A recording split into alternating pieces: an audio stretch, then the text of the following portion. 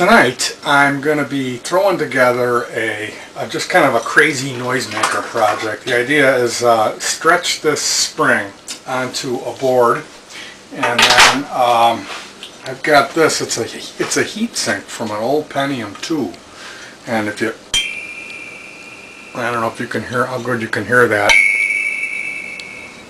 But anyway, I'm gonna put the spring on there and then have this up by the headstock and mount a piezo element, which is you can find these in handheld video games or old digital watches. These things they make little beep beep noises for little kid games and stuff. You can get them from Radio Shack for like $3, but you can also find them in different scrap electronics.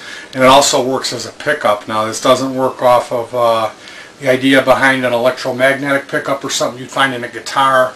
That's by frequency waves or whatever you call it.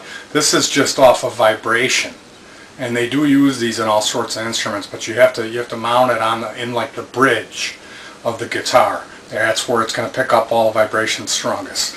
So the idea is we got the spring running. We got this little goofy thing at the top of the headstock with this piezo mounted underneath it. Hopefully that'll pick up enough of the vibration of the spring and everything. For today, probably just going to put in a housing for a jack so you could plug it into your guitar amp and mount this stuff up. So let's get busy. Now to keep this video a little shorter, I went ahead and cut and painted a lot of the pieces.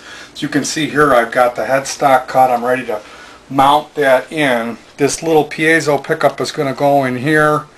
I got to route a little spot for the wires to run solder the cable on. I'm going to be using a shielded cable, which is important so this thing doesn't hum. And then this is my jack box. I've got a nice recessed 1/4-inch jack that's going to bolt up here, mount in here, and then I'll screw this in. And I've got this all cut out nice so I can go ahead and mount this panel back here. I'm going to hide the wire inside of here so it's kind of nice. And you know, I've got to go ahead and mount this and work forward, because the next step is going to be figuring out how this is going to go on here. I've got the holes pre-drilled.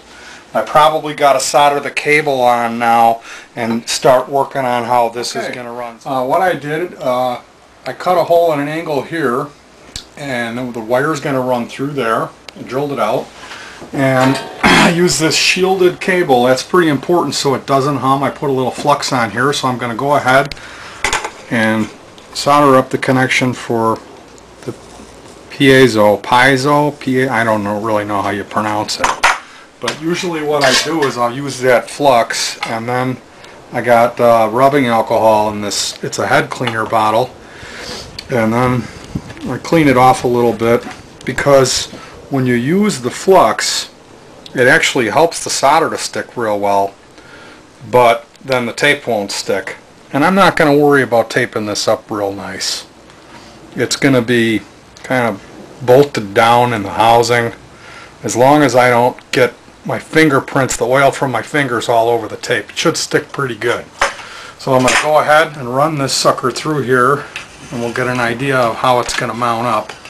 I just got to figure something out to make sure that this sucker's going to be pressing on there and get the full benefit of the vibration. Okay, what I did, I just used some masking tape to connect the piezo onto the aluminum, the little thing, the heat sink. So that's going to hold it on there like that.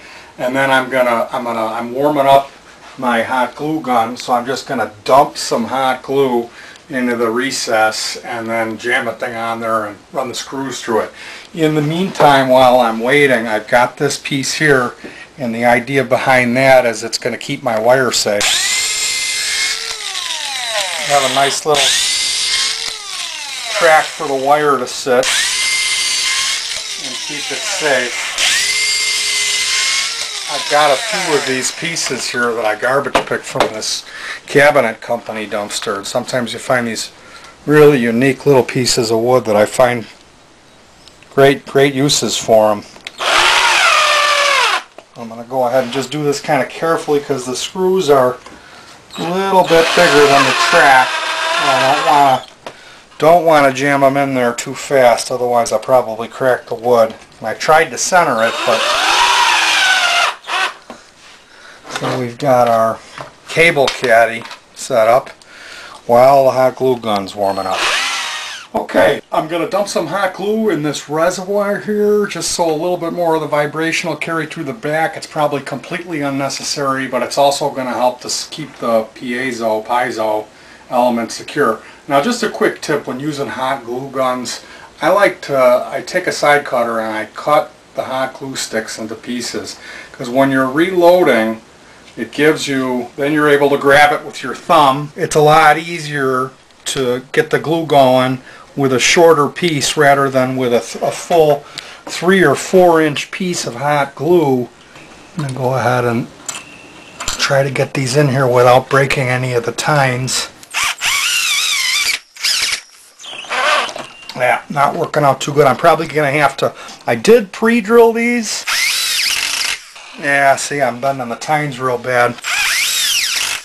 Alright, I'm going to have to do the rest of this by hand. Okay, the problem I ran into here was the head of the drywall screws I was using was the diameter was too big, so it was running into these tines.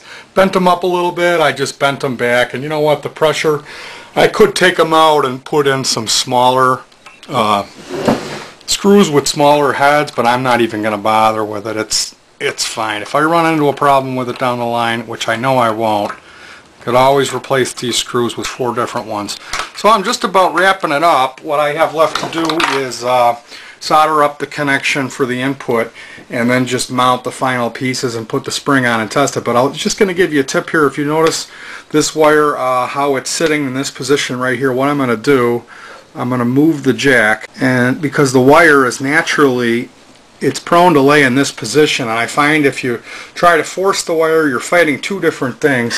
So I set my solder points up where they want to lay naturally, so there's going to be no pressure pulling it on it when you get the solders hot and when it's cooling. So chances are you're going to get it's going to be a little bit easier on you. You see how it just moved on me there?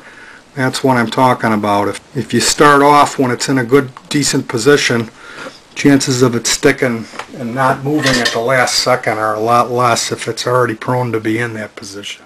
Okay, as I was wrapping it up here, what I discovered was there was some hum, believe it or not. When I touched the aluminum on the heat sink, the tines, it was humming a little bit. So I ended up taking the headstock apart and redoing those connections and taping them up. I don't know what it was. I didn't have to reverse the polarity, but the hum is gone. And while I was at it, I went ahead and took these screws that didn't quite fit and ran them around on the grinder, ground them down, and then I reinstalled it and put them in. So it's all nice. We didn't lose any of the tines, the little fingers, and I just bent them back to make them look nice. But you can hear now. Okay, so we got everything wired up. It's working great. Now I've got this little tray to hold the cable, so I just cut some drinking straws, and what I'm going to do is every couple of inches, 6 inches or whatever, just put a little hot glue on that straw. I mean, the straw is just going to kind of protect the cable a little bit with the hot glue and make a little holder, or maybe the cable can slide around if it wants to. So I wrapped it up for tonight. The future plans, probably going to extend this because I lost a little tension on the spring. Maybe put a tension adjuster, like a screen handle, whamola type of a deal on it. I don't know. And I want to put a humbucker in here with a switch so you could alternate between the piezo and the humbucker or both. But just a quick demo.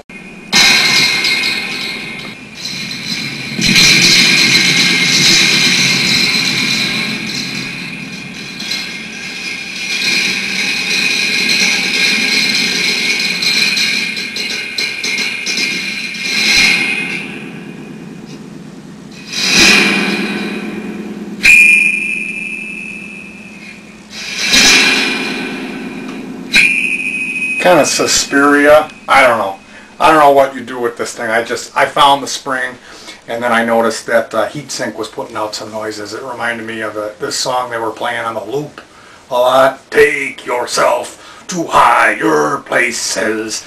Every time I went into the John to take a dump, I'd turn the radio on and I'd hear this. and then da-da-da-da-da, they would come in with the horrible grunge guitars and everything. And so there you go, the Wrath of Khan, I guess I call it, hacking with Petey 2. Thanks. See you next time.